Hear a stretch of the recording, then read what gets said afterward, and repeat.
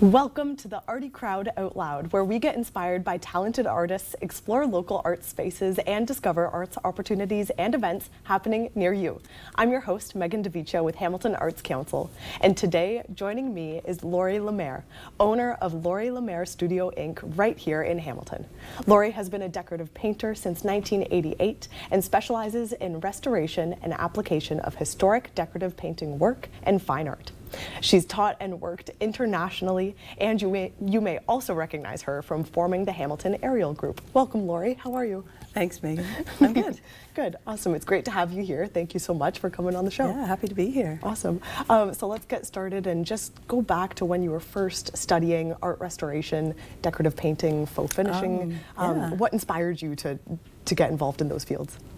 Well, I always wanted to be an artist, I guess, since I was a little kid. And I didn't have the art, like a portfolio to, and probably the confidence to apply to art school. And I ended up going to McMaster for English. But I met somebody at the time who had a painting business in Toronto, and I ended up marrying him. And he showed me, he had somebody working for him that did decorative painting, which I'd never heard of. And he showed me this vase that looked like it was made out of marble. And you know, it was plaster or something like that. And I couldn't really wrap my head around it. I didn't understand, what do you mean it's not marble? You know, it looks like marble. And so that was sort of an introduction into that. And we went over to England and we took a class there. And we learned a bunch of techniques. And I found I was really good at copying, really. Yeah. Because that's what sort of faux finishing is about, copying things. So making things look like real wood or real marble or semi-precious stones, just like making surfaces look like something else that fools your eye. And we came back to Canada and opened Canada's first school for decorative painting and faux finishing in Toronto. And it was called Written Studio back then. And we did a lot of work, residential and commercial work. We had 3 divisions, so we made all of our products as well. And we taught a lot of people, and we had a school, a site division, and a product division. But then we ended up separating in 2000, and I started my own business then. And I was in Toronto still. But I was mostly doing like residential and commercial work and teaching a lot.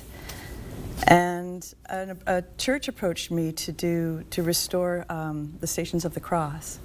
And so, because of my knowledge of paints and products, I was able to do that. And then somebody else approached me to restore a painted pillar. It was painted to look like marble. It was an arts and crafts home in Toronto. And they just wanted it. It had been banged up, so I fixed it all so it looked like it was, like it still all had the original painting on it. I just fixed all the holes and made it look complete. And I think, and then Spadina House in Toronto approached me to do a floor cloth for them, to replicate the original floor cloth in there. So those were sort of the 3 things that I did that were more restoration. And so when I moved to Hamilton, I really wanted to do more of that. And I went to Dundurn Castle and talked to the curator and saw that they were about to put out, they were going to ask for submissions to restore the main hallway in Dundurn Castle to make it look, bring it back to the way it looked in 1850. And the walls had all been painted to look like sienna marble, like blocks of sienna marble. And so I put a bid in for that, and I won that contract. And that kind of got me my foot in the door. Because that was a fairly, for me, it was a fairly high-profile job. It was pretty big. And it was so interesting because I just love restoration because it's like a bit of detective work. Because you have to figure out what mediums were used originally, and you have to figure out sort of the layers, how it was done. And it's also interesting to think about, you know, it may have been done 100 years ago, 150 years ago, and who did that? Because normally a man would have been doing it. But just like what their lives were like at that time, and you know, what brushes and what mediums were available to them. I just find that really fascinating. Right, and the techniques that they would have used then. How do you replicate those now in your work? Well, it's when I did Dundurn Castle, I was asked by the person that was in charge of that job. She wanted me to do it all exactly like it would have been done then, like with the same tools, everything. Wow. So I didn't use any tape. Okay. So we wouldn't have had masking tape back then. No Scotch tape? No. We used plumb lines and straight edges for to draw out all the blocks. Yep. And then just from just doing a lot of reading and from my, I guess, my education in England, I know what mediums were used. And I was using a lot of the same mediums for a long time, like a lot of oil mediums, until the development of a slow-drying water-based medium that I was able to use instead of the oil. But when I first started, I used oil, and so that's what I did. I used I made my own oil glaze from linseed oil, turpentine, and dryers. And I also knew in the scientific analysis that had been done of the reveals. Do you know what I mean by the reveals? Yes, when you peel back, if we're talking about paint, you peel it back and you see what was underneath. What was, that's right. Yeah, something like that? Okay. Yeah. So there's a company in New York that's hired, a lot of museums bring this company in to do these scientific analysis. And then I get that report and it'll say how many layers are in that finish. So if it's like the marble, I think there were 3 layers. The first layer was water-based, they said. Okay. The second and the third were oil. And so I know back then, a lot of time they would use beer as a vehicle and pigment. And so that's what I used. And beer would have been plentiful at Dundurn Castle at that time too, because of cholera. Nobody was drinking water. They were afraid of it. So apparently even the kids got their ration of beer. They would have made beer in Dundurn Castle. So I used Guinness because I thought that was the closest to what they would have had then. And I did all the veining and the movement sort of in the marble with that, and then did another layer of oil glaze and another step of oil glaze as well. Yeah. Wow. Sounds very technical, lots of different elements and very complex. You've done additional amazing projects here in Hamilton, such as the Gage House, Battlefield Museum, White Hern, just to name a few. Why would you say, or how would you say, that Hamilton is conducive to this type of work? Oh, it's such an important city, really, in history, you know, the head of the lake. And it has all of these old buildings. It's too bad that so many of them are gone. But there's still a lot left, and so it's got a lot of museums here. And it needs my work, I guess. Absolutely, to restore it and make it look like how it did back then. Let's talk about how your approach to art restoration has evolved over the years. Well, I'm getting a lot more jobs doing restoration, and in fact, I would say that the highlight of my career so far has been restoring the Colonial Building in St. John's, Newfoundland. And I had a fairly large crew that worked with me. That was 2 years ago we were there, 2022, and we were there for 6 months, just over 6 months. And it was just a treasure trove of decorative painting in that place.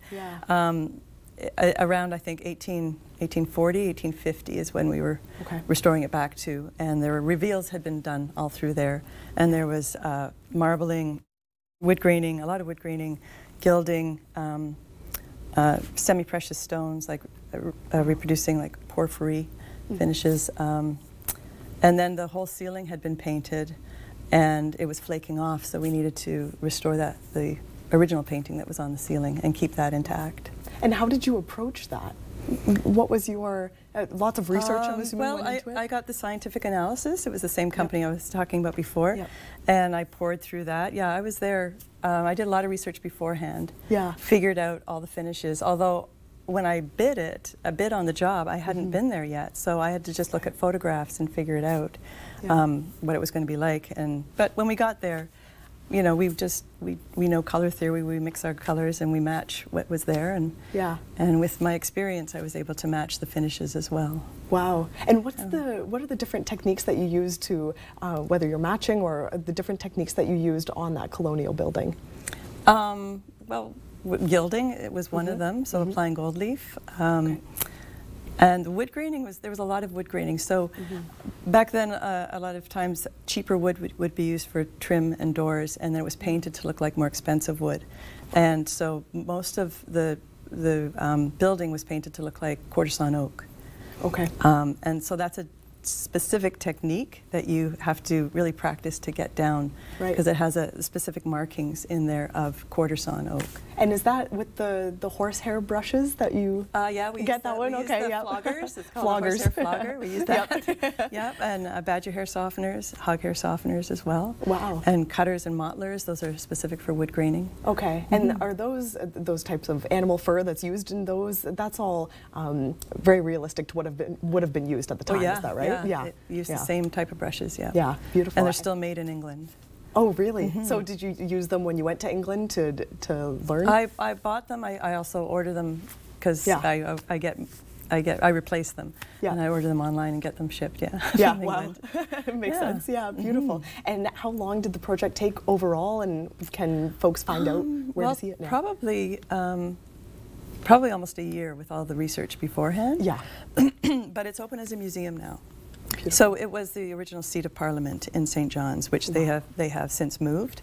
But now that it was all painted white at some point, so it was all brought back to look like the original. And yeah, it's open as a museum. So if you go to St. John's, Newfoundland, you should definitely check out the Colonial Building. Absolutely, yeah. I'd love to travel there, and so that'd be on one of my stops. That's beautiful. And you said that was a very pinnacle point of your career. Is that right? Oh yeah, yeah. Yeah. I mean, it was such a huge job. Yeah. And I had, I think 8 or 9 people working for me. Wow. For those 6 months.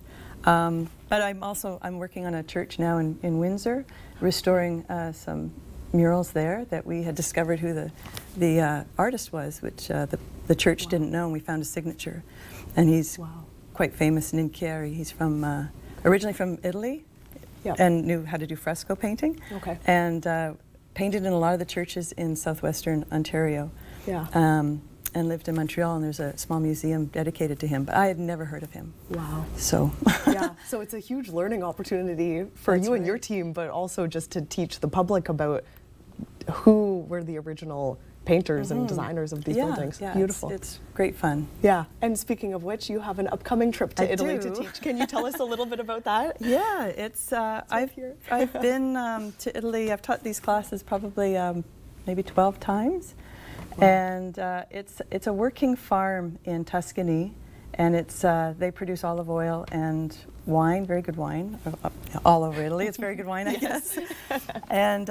And so they have a villa and some buildings that they rent out, and so I rent the building, and we all stay together, and I get an Italian chef to come and cook our meals, and then during the day we paint, and we create. In the past, we've created. People create their own paintings of mostly like figurative paintings, portraits.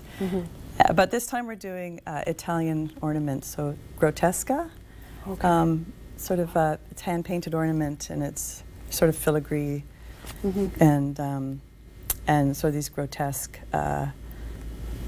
faces and birds and odd shapes in there that you see all over Florence. And Wow! So we're going to imitate that. We're going to sort of take that reference and copy that. And then that's the first week. And the second week, I'm having a guest instructor teach true fresco painting. So it's called buon fresco. And it's, do you know fresco painting? I'm not familiar, no. So it's, you paint into the wet plaster, like while the plaster's wet. You use pigment and water and you paint into that, and then it dries within the plaster, and it lasts. That's why, like, you can go to Pompeii and you still see those frescoes there. It lasts forever. And was that has that been an art form that's been relatively new? I'm assuming people back in the 18th century weren't doing that type of. That's a really old. Oh, is it? Michelangelo did frescoes. Okay. Yeah, that's very, very old. But not a lot of people do it anymore. Yeah. You can imitate the look of it, but yeah. Beautiful. So how can people, if anyone's interested watching, how can people learn more about coming on this trip? And they can go to my website, laurielemairestudio.com, or on my Instagram at laurielemairestudio, and can sign up there. Fantastic. And is there anything that you hope, if there were a couple goals that people leave your retreats with, anything that you hope folks get out of it? Oh, I think just having just being relaxed and Yeah. and having a great time with other artists and enjoying, you know, touring the area and Yeah. just leaving relaxed, I guess. Nice. Well, it sounds beautiful. So thank you so much for sharing that. And I hope that anyone interested watching does connect with you and learns how to sign up. And unfortunately, we've reached the end of our time together, which is quite sad. But thank you so much, Lori, for coming on and teaching us a little bit more about what you do. My pleasure. Awesome. Thanks, Megan. To connect with Lori, visit the Arty Crowd and search Lori Lemaire under the crowd. Next, we're going to discover the events and opportunities that are happening in and around Hamilton that you can get involved with. Meet me back here after this short break.